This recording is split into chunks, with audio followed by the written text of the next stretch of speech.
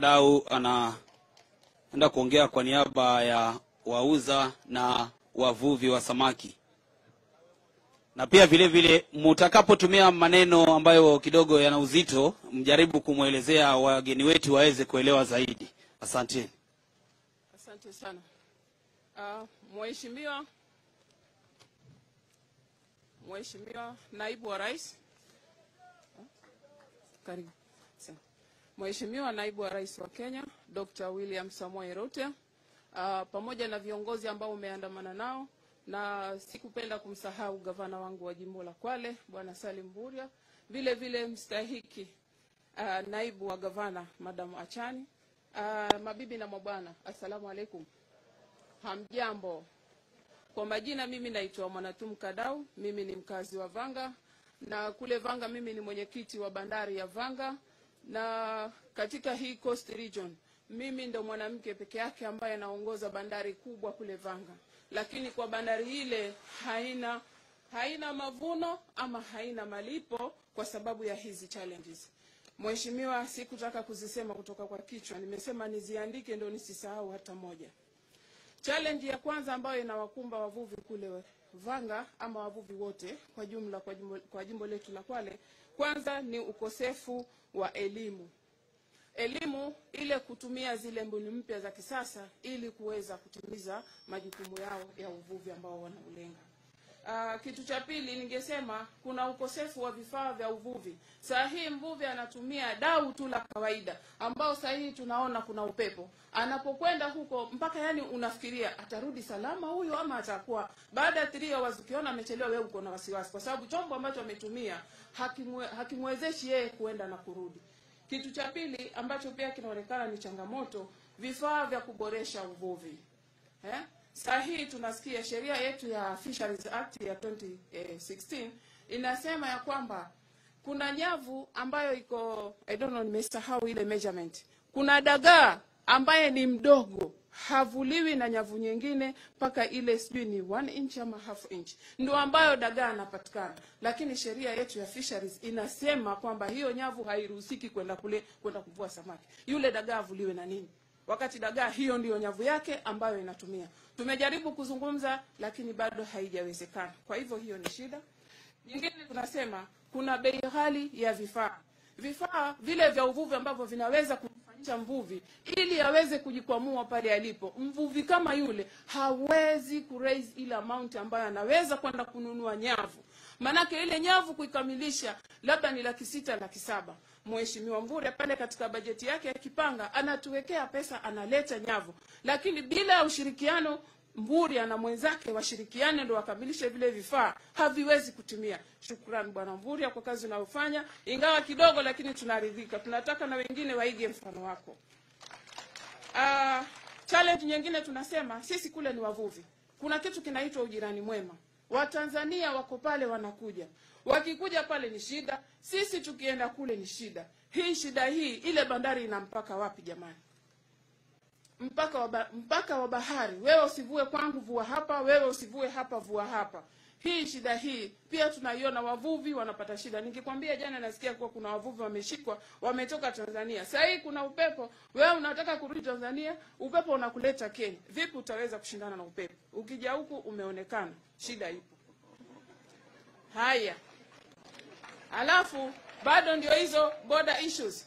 Sasa hii tunasema hii soko, tulisema kuna soko ya East African, soko ya East Africa, tutaweka soko Horohoro, tutaweka, tumeingojea miaka yote imepita. Paka sasa hii hakuna soko. Sasa hii kunawezekana Tanzania wako na samaki paka wanaleta Kenya. Na sisi Kenya tuko na samaki tunapeleka Tanzania. Lakini ukitaka kucross hapo katikati mpaka yani mtu mkubwa lakini uchuchumae, uombe msamaha, useme, urai, ndio akwambia utaenda huko dakika ngapi urudi? Dakika 3. Kwa nini? Ujirani mwema usilete karibu. Viongozi mkae vizuri ili wavuvi na jamii waweze kuingiliana tu kwa sababu ya uvuvi mazuri yaweze kupatikana. Pia kuna shida nyingine ambayo tunaiona kama wavuvi. Mvuvi sahihi akienda bahari, last week tu kulikuwa na hiyo shida. Mvuvi amepotea kutokea jana hajapatikana. Pale kwenye ile bandari, ni bandari kubwa kama nilivyokuambia, lakini Mheshimiwa Makamu wa Rais, unaweza kuamini Vanga hakuna rescue boat. ambayo inawezekana mvuvi akipata shida, si mimi kama kiongozi nikiulizwa kuna mvuvi amepotea, nitaenda nikamfuate nani? Mimi siwezi kuogelea mpaka kule kwenye mvuvi yuko, ni boti iweko, iende isaidie itafute yule mtu iweze kuileta. Kitu kingine ambacho ni challenge tumekiona, hii mambo na teamwork, leadership, governance. Tumejaribu kuvuta viongozi mizani. Mheshimiwa Mbura hata ana shida, hata nikipiga simu saa ngapi, hata kama sijampata mwingine nitampata, nikipata Madam Wachani problem yangu inakuwa solved. Lakini viongozi lazima kukuwe na teamwork. Kama nyavu mimi sina, nikiambia governor wangu, mimi niko na 50,000, mwingine 30,000, mwingine 40, mwingine 50, inatimia ama haitimii? Lazima kukuwe na teamwork ndio watu waweze kufanikiwa. Na mvuvi halengi kiongozi mmoja. Mvuvi analenga ile kuanzia governor mpaka chini. Ndio mvuvi aweze kufaidika. Na isitoshe, kila mtu akiwa kiongozi lazima anajivunia na ule utajiri ambao uko kwake. Ama nasema urongo? Ule utajiri ambao uko kwako ndio ambao unajivunia nao. Kama utajiri wako huwezi kujivunia, unataka aje?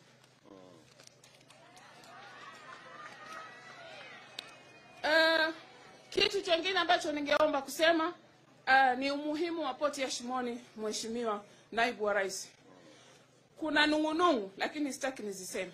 Mimi nataka niseme tu umuhimu wake ile poti ikiwa pale Shimoni. Kitu cha kwanza, usafirishaji wa samaki utakuwa mwepesi. Kwa sababu kama umetoka Tanzania na iko poti, lazima kutakuwa zile hati ambazo zinaruhusu zile boat ama zile nini kuingia pale na kufanya ile kazi kwa rahisi. Kitu cha pili, vijana watapata ajira, wavuvi wenyewe pia watapata ajira, na wakazi wa pale pia kutakuwa na ajira, na ule mji ambao pia utakuwa na ile port, kuna ile improvement ambayo itakuwa imepanda kidogo na mazuri yataonekana. Tunaelewana? Sasa hii kuna vijana wetu, nishukuru Gavana Mburia, maana yeye ndo anamfanyia.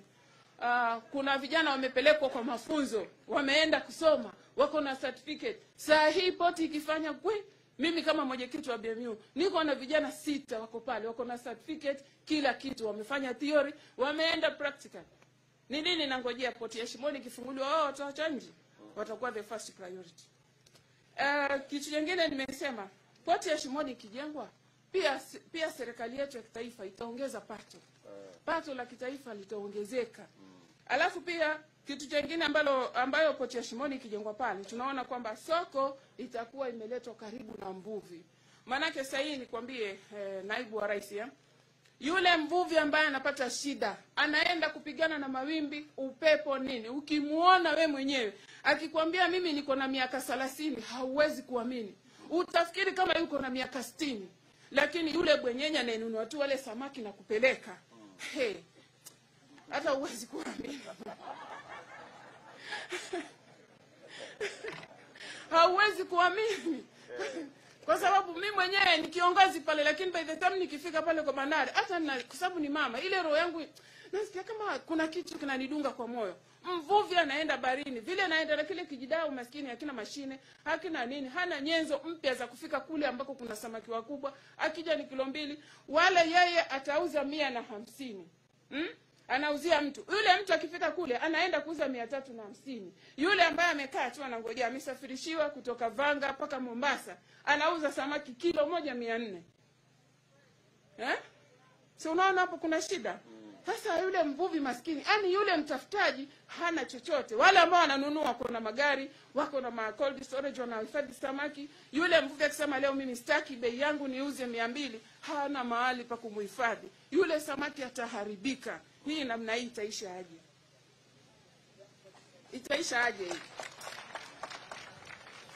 Yaani kwa kweli wavuvi wanapata shida, lakini kwa uwezo wa Mwenyezi Mungu nimeona matumaini na nimeona nuru gizani. Watu wanasema serikali yetu ya Kenya Kwanza, akiwepo gavana wangu Mburia na Madam Fatuma Achani, najua pale mambo yataenda vizuri kwa uwezo wa Mungu. Na nikupe salamu hizi kutoka kwa wavuvi wa Vanga. Wamesema haya mambo, kwa sababu nimezungumza nao, mimi ni kiongozi, lakini ukitaka mazuri lazima uonane na wavuvi wenyewe ndio waweze kukupatia zile shida zao, ndio uweze kuja kuzisema. Asante. Asante sana Mama Kadau, asante sana.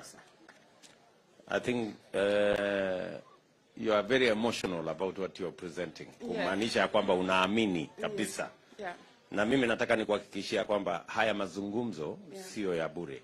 Asante. Tumechukua muda wetu kwa sababu nilisema pale mbeleni haya mazungumzo ni ya muhimu sana. Asante sana. Niko tuna mambo mawili ningependa kukuuliza. Sawa. Hawa wavuvi ili tuweze kuwashughulikia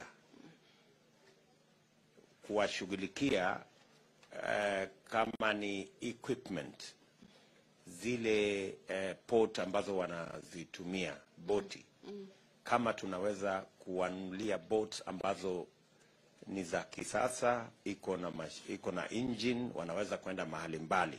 Yes. Hawa wavuvi wanaweza kujipanga kwa cooperative ama katika vikundi, ndio iwe rahisi, kwa sababu mtu mmoja mmoja pengine hawezi akanunua ile boat ulisema laki 6, laki 7, lakini wakiwa katika kikundi, kama ni kikundi ya watu 20, 30, tuwanunulie boat 1, 2, 3. Inawezekana kuwapanga ama kuwa organize hawa wavuvi katika vikundi. Hiyo ni jambo la kwanza.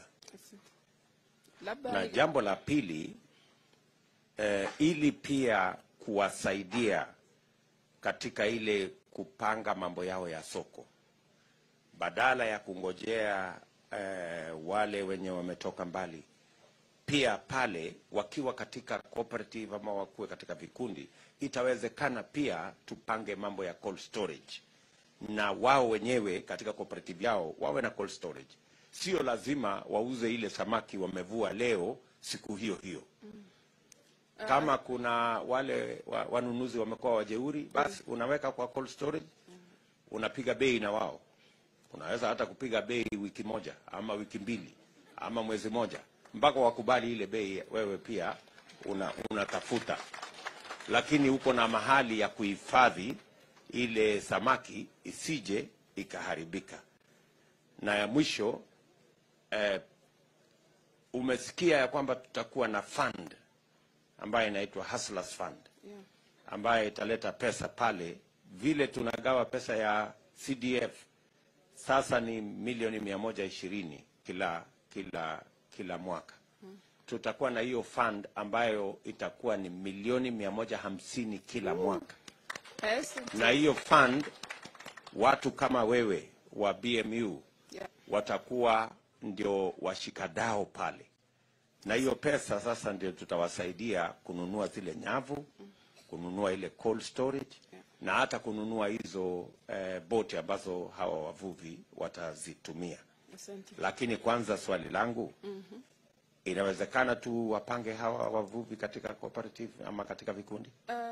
Mheshimiwa Naibu wa Rais, inawezekana. Hata sasa hivi nikikwambia kuna some of the fishermen wamejiregister, wako 35, wako 45, kwa sababu zile boti ambazo zinaenda usiku huwa ziko na watu 35 ama 45 ama kidogo kabisa ni 25. Na tumewapanga kwa vikundi, wako ambao wako na certificate, wako ambao tu wako hivi, lakini kila siku ni wao ndio ambao wanaenda. Kwa certificate wako nazo, wamefanya registration. Hiyo si shida. Na kuhusiana na mambo ya sako, kama kiongozi, years back kulikuwa na hiyo sako ambayo ilikuwa ikiitwa Magugu. Nikajaribu kadri ya uwezo wangu, lakini yaonekana kulikuwa na ufuska hapo ndani. Yaani kuna mambo ambayo hayakwenda mazuri, kila nikiuliza sikupata mwelekeo. Lakini bado nikakaa na viongozi wenzangu ili tuweze kuanzisha nyingine. Hata sasa hii uongozi ambao tunataka kuanzisha sako nyingine upo. Na hata alikuwa tuko last week tulionana na wao, tukaambia bado tuendelee kwa mazungumzo ili tuone tunaweza kuwa imara namna gani. Hiyo inawezekana mheshimiwa, nikikuhakikishia. Na tutawasaidia na officers wetu wa wizara ambayo itakuwa ni ya cooperative, ili kusaidia wale washikadao na mafunzo waelewe ni ya umuhimu wake. Alafu vile vile uliniambia pale mambo ya training ya wavuvi. Unaelewa ya kwamba tumejenga technical training college pale Lungalunga. Tumejenga technical training college hapa Msambweni. Tuna saa hizi karibu tunakamilisha technical training college ya hapa Matuga. na haya Technical Training College tutaweka pale nafasi ya mafunzo ya mambo ya uvuvi, kwa sababu hii ni sehemu ya wavuvi. So katika ile Technical Training College na naamini ya kwamba waheshimiwa wabunge wako hapa, tutabadilisha ile curriculum ili kuwe na mafunzo ya mambo ya uvuvi, na ndio hiyo training umeuliza pale mbeleni ipatikane kwa vijana ambao wanafanya hiyo biashara. Na sio lazima mtu awe amesoma akapita mtihani shuleni. Tunaweza kumsomesha kwa hata ile lugha, sio lazima ajue hata Kiswahili. Saa hizi tunafanya mafunzo mapya ambayo inaitwa recognition of prior learning. Kama mtu anaelewa uvuvi, ni ile tu kuja kumsaidia na maelezo ndio apatiwe certificate, ijulikane ya kwamba anaelewa hiyo kazi. Hawa wavuvi wenzako wako tayari kuenda katika yale mafunzo, ama unaona kutakuwa na matatizo gani? Mheshimiwa Naibu wa Rais, naomba nikutoe shaka. Wavuvi wako tayari kama saa hii.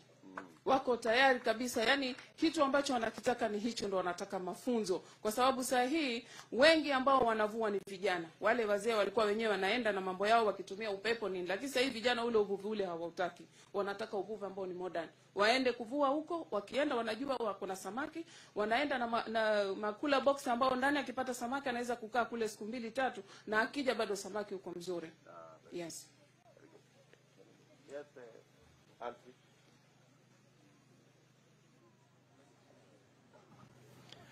Asante sana dada, umeongea vizuri sana.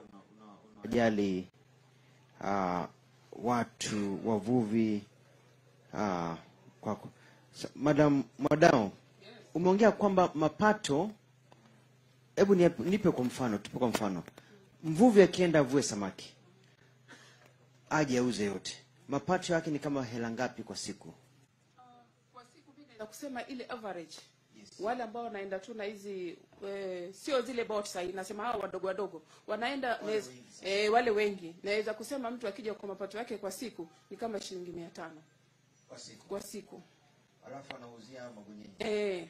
Gonyenye tena anamgoja pale juu, akija anampimia, anampa, maana yake ananunua kilo moja 150. Yeye akitoka pale anaenda kuuza 350. Na yule mmoja anapatiwa anauza 450. Na sasa hivi nasikia wamepanda bei kilo 500. Kwa hivyo inawezekana ya kwamba tukawa na mfumo wa nyinyi kuuza directly kwa tafutia soko. Yes. Kutoka hapa kuuza directly kwa mahoteli, wale wanapeleka mbali, alafu mwenyeji mwenye gari kubwa abaki peke yake. Anacho peke yake. Yes. Nafikiri inawezekana vile. Hiyo itawezekana bila shida kabisa. Kwanza watafurahi sana. Lakini unajua sasa ufanye hivyo lazima mjenge kwa zile sako nzuri. Hizo sako hata usijali. Acha nikwambie, ukija utaona kila kitu kiko sawa. Kule kuna mwisho ni kuhusu soko msema Horohoro. Yes. Kati ya Tanzania na Kenya. Yeah. Shida iko Kenya, shida iko Tanzania, ama ni kote kuwili? Kote kuwili. Kote kuwili. Kwa hivyo wavuvi wa Tanzania wanakuja hapa, lakini hapa pia tunawazuia. Yani kuna ile kwamba mvuvi anaweza wa Tanzania anaweza kuingia Kenya akapatiwa 8 hours auze samaki wake na aende zake. Sasa kuna kitu kingine ambacho iko. So unajua sisi wanawake. Amekuja ameniona, tumependana. Anaenda asubuhi anarudi na kule kichochoro analala siku 2 mtoto. Sasa yeye yuko na mtoto, atakuwa haji kweli? Atakuwa anakuja. So this is the problem. Inakuwa shida sio samaki.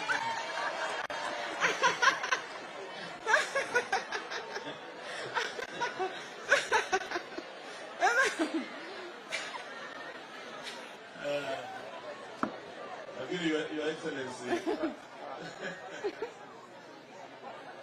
Okay. Your Excellency. Nataka kuongea kuhusu hii soko. Hapo Lungalunga, Your Excellency, ukikumbuka katika yale miradi ambayo ni ya kuinua hali ya uchumi, Lungalunga ni sehemu moja ambayo imetambuliwa kuwa na soko ya Afrika Mashariki, soko kubwa ambayo mbali na mambo ya fisheries pia itasaidia mambo ya kilimo biashara. Nafikiri hiyo ndio mradi ambayo katika Kenya Kwanza, Your Excellency, kwa hiyo sehemu ya Lungalunga is a flagship project ambayo ukiunda serikali ya Kenya Kwanza ni mradi ambao uwe wa kipaumbele, because already ni process nyingi zimefanyika, ile inabakia ni funding ya kuanzisha huo mradi. Na nashuku ni baadhi ya ile miradi ilipotea na kuzama na handshake, kwa sababu tulikuwa at an advanced stage, tulikuwa tumeangalia ardhi, tumeangalia all the processes, lakini baadaye ikasambaratishwa. Kuambatanisha na mradi huo, Your Excellency, ni kukumbushe kwamba tukiwa na hiyo soko ambayo mama anapendekeza na pia nimefafanua, itaambatana na barabara mpya ya lami kuanzia Lungalunga, ipitie Godo, ipitie kwa Nyanje, iwe inaunganisha mpaka sehemu ya karibu Voi, so that mazao ya upande ule yaje, mazao ya upande huu yaende, Watanzania wanunue, Wakenya wanunue, na uchumi wa hapo uweze kuimarika.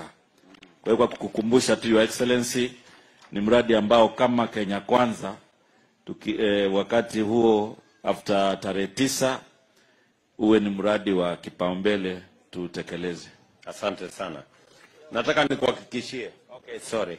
Tuko na Mheshimiwa Wetangula.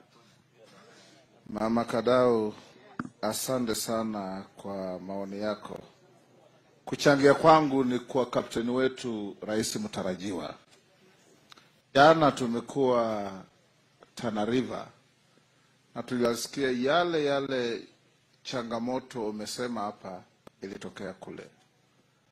Rais wetu mtarajiwa, unajua wakati nilikuwa waziri wenu wa kigeni, tuliweka mkataba na Umoja wa Mataifa, tuka-expand mpaka wetu baharini kutoka kilomita 200 mpaka kilomita 450. So kutoka hapa baharini unaenda kilomita 450 mali ya nchi yetu. Pia utafiti unaonyesha samaki inaitwa tuna kutoka pembe ya Somalia mpaka Mozambique. It has the largest stocks in the world. Na hii inaambatana na inaenda sambamba na blue economy yenye inaweza kuleta pesa mingi sana kwa nchi yetu. Wakati huu mashua za wa Chinese, wa Spanish, wa Reno, wa Korea ndio wanavua samaki, wanatengeneza, wana package, wana export kama mali yao. So rais wetu mtarajiwa, tunatarajia to grow this economy even bigger. Hizi sako za Mama Kadau wawe wakivua samaki wanaweka tu kwa mtumbwi mkubwa wa serikali ambao unatengeneza hiyo samaki, wanapeleka kwa soko za nje, mapato inapatikana kwa wingi.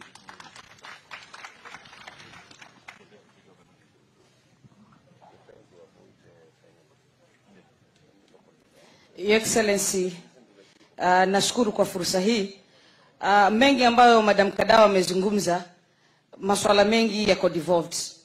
Lakini problem inakuja wakati serikali ya kitaifa inabaki na funds nyingi at national level. Tukiwa hapa chini, nafikiri amezungumza akishukuru gavana, amefanya, lakini haitoshi.